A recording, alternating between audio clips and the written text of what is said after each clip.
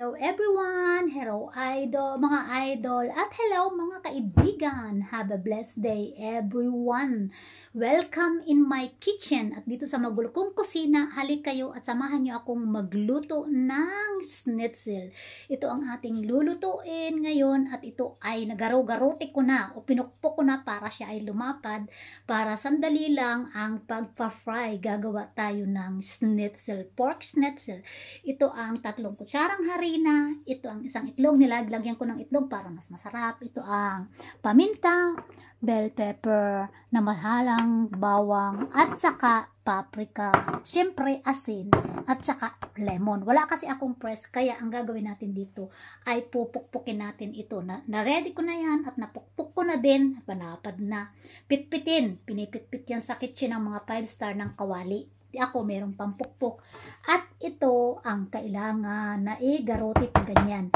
Ito ay breadcrumbs, kaya bantayan nyo kung ano ang aking lulutuin mga idol.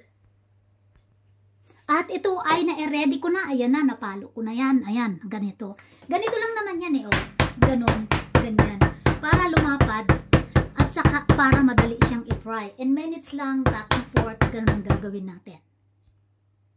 At ito na ang itsura, pagka siya ay napitpit mo na o nagarote, yan ang tawag sa mga mangyan ng sa Mindoro. First, I put a garlic powder. And the second one is sharp bell pepper. Each bawat peraso ay lalagyan. Then the next is black pepper. Each one put some black. And then we put a red pepper. Oops. Okay, let's go. We put a red bell pepper and then we masiyan. Ano natin, medyo palo-paloin para tumagana. At syempre masarap, lagyan natin ng asin.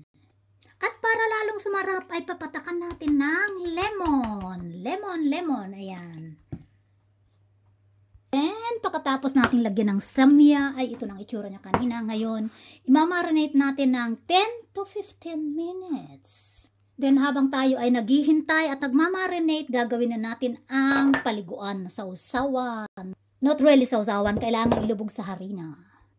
Lagyan ng itlog.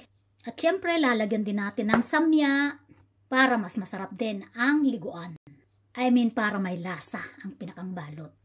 Kaunting asin. At itong harina na ito at saka itlog, ilalagyan natin ng tubig para ma-mix. Ayan, ganito, lagyan natin ng tubig hanggang sa mix siya. Diba?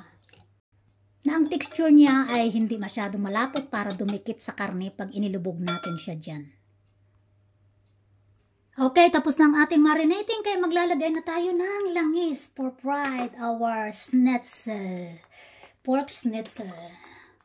At syempre, habang nagpapainit tayo ng langis, ay ililigo na natin ito or ilulubog na natin ito sa ating mixture na harina. At ito ang itsura niya. Ayan na, mga guys. Yan. Diba? Then, pag nailubog na natin sa harina, the next step is we put in a breadcrumbs. Ayan na. Nakalagay na sa breadcrumbs. Then, ang ginagawa ko, ilulubog ko siya sa breadcrumbs. At lulubog ko talaga siya mabuti para siya ay mabalutan ng breadcrumbs for fried. Ito na. At ganito ang itsura niya. Ito. At ito na, pag mainit na ang langis, ilalagay na natin ito sa ating fried pan. Ito na. Yan ang itsura. We're waiting for brown, gold brown. And then, pag brown na, gold brown, babalik ta rin natin ang ating schnitzel. Ayan na, diba? Ayan, at gold brown na nga siya at kaya aahunin na natin. Ito na, ang ating schnitzel. At habang ako ay nagpiprito, ay gumawa ako ng french fries less fat in our air fry, and that is finished. So if you can see, wait, so you can see that one. Mga idol, ayan na ang french fries, less fat is this.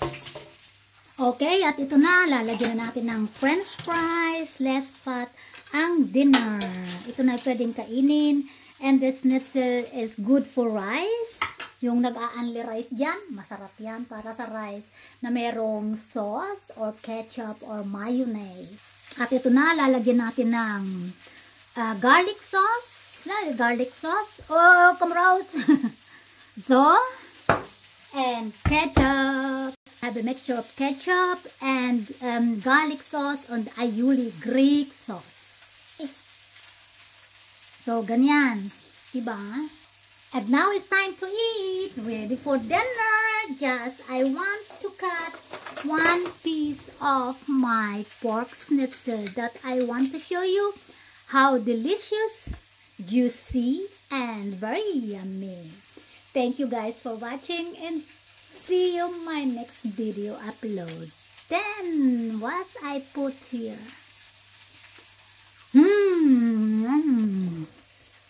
Crispy. Thank you guys. And thank you very much. And see you my next video upload. Bye and God bless mga idol. Kain na tayo mga idol. Thank you. Bye-bye.